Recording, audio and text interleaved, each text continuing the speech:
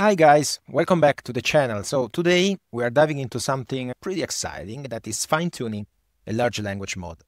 We'll take a pre-trained model and teach it a new skill. So specifically, how to choose the right tool based on a user request. So we'll be using Hugging Face libraries, transformers, and TRL.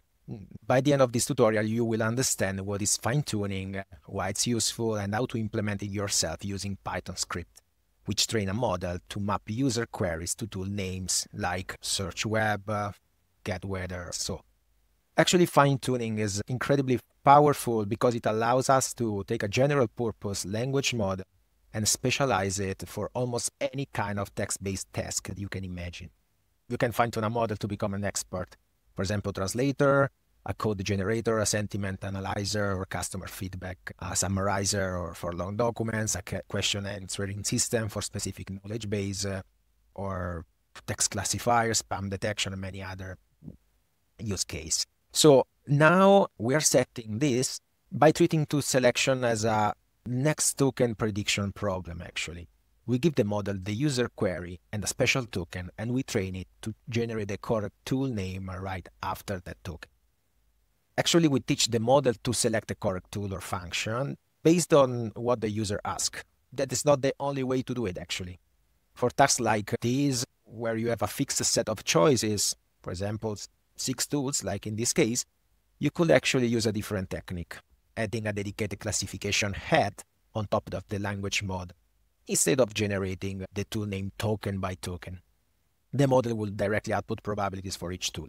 So this classification approach can often be more efficient, train faster with less data, and give you clear confidence score for each tool choice. We'll stick with the next token generation for now, as it demonstrates the core SFT process, but keep the classification approach in mind as a powerful alternative we might explore later. Okay, let's go to the next step. Let's think about when we can use the fine-tuning. So imagine these real-world scenarios where fine-tuned tool selection shines. For example, smarter customer support, chatbot that instantly route a customer query to the right department. For example, billing tech support, sales, or triggers an automated process like a password reset based on the user language. So, for example, voice assistant or smart home, when you ask like your smarter speaker to turn up the thermostat or play my workout playlist, or maybe data analysis interface, you could, for example, ask a system, plot sales data for Q3 vs Q2 as a bar chart, and the model selects the plot data tool. So by fine-tuning for tool selection, we are essentially giving our LLM the ability to do things, not just say things, okay? That's the basic of AI agents. Let's dive into how we prepare the data for this specific task. Okay, while I've been explaining the setup, the actual fine-tuning process, as you can see here, is already started, and it's running in the background. You can see the training log scrolling here, and we are running this on an AWS EC2 instance, specifically is a G4DN 4x large, which give us the access to GPUs to speed things up considerably. Let's quickly break down some of the numbers you are seeing right here. Eval loss, this is a key metric, and actually it tells us how well the model is doing and is predicting the next token, in our case the tool name. Lower numbers are better, indicating fewer prediction errors. We see both the training loss calculated on the data. The model is currently learning from the evaluation loss. Watching the eval loss is crucial to ensure the model is generalizing well and not just memorizing the training data. So another metric is the mean token accuracy, and the eval mean token accuracy, that this shows the percentage of tokens that model predicted correctly. Higher is better, of course, and again, we see this for both the training and the evaluation sets. So we want the eval mean token accuracy to increase, showing the model is getting better at picking the right tool on unseen example. We have the learning rate. This shows the current step size the optimizer is using to update the model's weight. It often changes during the training based on a schedule. And we see the epoch. The epoch that here is 0.37, and we set for, now just for the tutorial purpose, we set just to epoch. and tell us how far we are through the training dataset. An epoch means that the model has seen the entire dataset once. So you can see we are still in the early stages. We also have the eval runtime, the eval samples per second. This gives us an idea of how fast the evaluation process is running. So actually our goal is to fine-tune the small M2 that is right here, is 135 million parameters. It's a model from the Hugging Face to act as a router. Given a user query, the model should predict which of these 6 tools is the most appropriate. We can see the tools example in the dataset tutorial file. Actually generate dataset that this is the query. And for each tool, we train the LLM to choose this tool for specific query, a prompt template where we replace randomly some variable just to create many different sentences. And the tools are these 6: search web, get weather, plot data, calculate, translate text, and schedule event. As you can see here, all the user query are specific. For example, for a search web, for a get weather, what's the weather like in New York tomorrow? What will the temperature will be in city, a specific city, Rome, for example, on Saturday, etc. As you can see, the function here, it just generates the row example. And the only parameter I give to the function is the number of examples. For our fine-tuning demo, we are using 10,000 row example. It's going to be a little bit long. So actually, the epoch it's just half epoch. I think it's 30 minutes. I think the training process is going to take 2 hours. And after 2 hours, we are going to check what happened to the prediction. As you can see here, the loss is decreasing. We are going to check later if it's predicting correctly on the specific tool. Why I added a special token here, as you can see. We use the specific my tool selection token that we just insert inside the prompt, because actually it acts like a clear signal or delimiter. We're essentially teaching the model everything before this token is the user request, everything immediately after the assistant. Prompt that follows this token should be the name of the tool you need to select. This actually format makes the learning task much more explicit for the model. Instead of just trying to complete the sentence user, what's the weather like in Paris tomorrow, and the assistant, we just add this to make it more specific, which it could lead to various conversational responses actually. But in this case, it's more specific. We are forcing it to focus on a specific task. So the special token helps to isolate the part of the inputs that is relevant for the tool decision. Okay, let's analyze the script. Let's see the code together. First of all, we import the necessary libraries here. We need Torch for the underlying deep learning framework. We need dataset from datasets to handle our training data. Actually, we use just for to transform our dataset that we are creating. We have components like auto model for casual LLM, SFT config, the trainer, the TRL, that actually is the transformer or reinforcer learning library to manage the supervised fine-tuning process. We also import our custom generate row example that we just see now, and the function from other script. Let's see this first block. Row example, generate example. What we are doing here, we call the helper function from dataset tutorial. And it just generates 10,000 synthetic example of query and tool name pairs. For this tutorial, we are creating data programmatically to illustrate the process, but in the real-world application, you typically use actual user queries and their corresponding tool selection collected from your system logs or user interactions. We talked already about the special token. The dataset from list, actually, this is the core of the formatting steps. We use a list comprehension to iterate through our row example for each query, Q, and tool pair. We create a dictionary.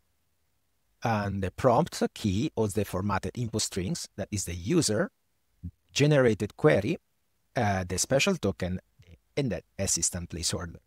The structure tells the model the context, the user query, and exactly where it needs to start its prediction after assistant. So the completion key holds the target output, just the tool name, preceded by a space, which is a common practice for generation. We also have dataset from list that actually, for this dataset, we also take a list of dictionaries and convert it into a Hugging Face dataset object, which is optimized for training. We get the splits because we split our full dataset into a training set that is 80%, as usual, and an evaluation set that is 20%. So the model learned from the train DS. We use actually eval DS to periodically during training to check how well it's generalizing to data it hasn't seen before. Actually, is a validation. Next, we load our base model and its corresponding tokenizer, and this is actually, we specify the identifier of the pre-trained model, and we also use auto model for casual LLM. This powerful function actually downloads, if necessary, and loads the specified language model architecture. It configured for casual language modeling, predicted the next token. So the device map is auto, intelligently distribute the model layer across available hardware like GPUs and CPU to fit into memory. We have also auto tokenizer from pre-train here. We load the tokenizer specifically associated with the small LLM2, and the tokenizer actually is crucial because it converts the text into numerical IDs that the model understands and vice versa actually. Using the correct tokenizer for the model is essential. So this code checks if a padding token exists, and if not, set it to the health token. That actually, it means the end of sequence token. We are here. This part is critical for teaching the model about the custom delimiter. Okay? So my tool selection string, it gets added to the tokenizer vocabulary and assigned to a unique ID. Now the tokenizer knows how to handle this specific sequence. Model resize model embeddings is just telling the tokenizer isn't enough. The model also needs to know about this new token. The model has an embedding matrix where each row represents a token in the vocabulary. So this line resizes the matrix to accommodate the newly added tokens. It essentially adds a new row for our special tokens. So let's go to the SFT config. To manage the fine-tuning process, we use a SFT trainer from the TRL library. It needs configuration, which we provide via SFT config. So this is the block. And let's discover each parameter. So output dir, actually just specify the directory where training outputs like logs, checkpoints, and final model will be saved. And we can see here all the saved checkpointers. It's a lot. And we have also the num_train epochs. This sets the total number of times the trainer will iterate over the entire training dataset. So we'll go through it twice actually. We have per device training batch size, define how many training examples are processed simultaneously on each available device. In our case, our GPU, a batch size of 4 is used here. We have gradient accumulation steps, actually allows simulating a larger effective batch size. Here it's 1, meaning that we update the model weights after each batch of 4. If it's set to 2, gradients will be accumulated for 2 batches. 8 example total before an update. The learning rate controls the step size of the model weight updates during the training. Actually, this is 0.40 and 5, 0.00005 is a common starting point for fine-tuning. We have the warm-up ratio, specifies a fraction of the training steps, first 10% here, during which the learning rate gradually increases from 0 to the learning rate. This helps stabilize training early on. We have the logging steps, how often every 5 steps actually to print the training metrics like loss. Actually is how it prints, how often it prints. We have an eval strategy. It tells the trainer to perform evaluation at regular intervals steps. We have steps, so how often to run evaluation on the eval DS. It's every 20 steps. We have the save steps, how often to save a checkpoint to the model that are saved here in the folder. We have a report to specifies where to report logs. Usually you can set TensorBoard or something else, but in our case we set to known. We disable. And then let's go to the trainer. That's the core part. We create the SFT trainer instance. This is the main workhorse from the TRL library that orchestrates the fine-tuning loop. We pass it the model, we pass the args that from the SFT config, we paste the train dataset, the eval dataset, the tokenizer, and we are ready to train. And here we go. In this part, we can actually start the training. Once the training finishes, the model has hopefully learned our task, and we need to save the results. So we are going to save it here in this folder, and we also save the tokenizer, so we can get later for any inference. And that's all. And we have also the pipeline for inference. We will see when the training is finished, we are going to generate some inference. We specify that we want a text generation pipeline. The model is going to be the trainer, but we can also, because we are going to generate at the end of the training, but we can also load directly from the folder and use the pipeline. Max new token will limit actually the model's output length to a maximum of 5 tokens. That actually is aligned with our tool names, since our tool names are very short, get weather, and this is more than enough for prevents rumbling. We have token ID. This tells the pipeline where the model should naturally stop generating even if it hasn't reached the max new tokens. And do sample, we put it false. That actually is a greedy decoding. This disables the random sampling for forcing greedy decoding. The model will always pick the single most probable next token at each step, making the output deterministic and consistent from testing. And at the end, we're going to show the results. So the training is complete, and you can see the progress bar finished, and the trainer automatically saved the final model here in this folder that is called tool choice final is here. So you have all the things and configuration and the saved tensor and everything here. And now for the moment of truth, let's see how well our fine-tuned model performs. We just try with these 3 examples with 3 user query, but actually you can validate, you can test in many other query, but you can also see the loss here that is really low. But if you want to calculate the number, the percentage of true positive, you have to compare many other user query. And yeah, we'll use a game phase pipeline here to make the generation, and let's see. Okay, so can you show me tomorrow weather in Tokyo? Here we go, get weather is the right tool. Please calculate the square root. Is calculate tool. I need to set a reminder to pay my rent on the 5th and the scheduled event. It perfectly learned to associate the user request with the right tool using our special token. That wraps up this walkthrough on fine-tuning a language model for tool selection using a special token and an SFT trainer. Actually, it's a powerful way to adapt models for specific tasks. Thanks for joining us, and stay tuned for our next video. We will explore an alternative after more efficient approach that is language model head for classification. We will compare the pros and cons and see how that method tackles the same tool selection problem. See you then.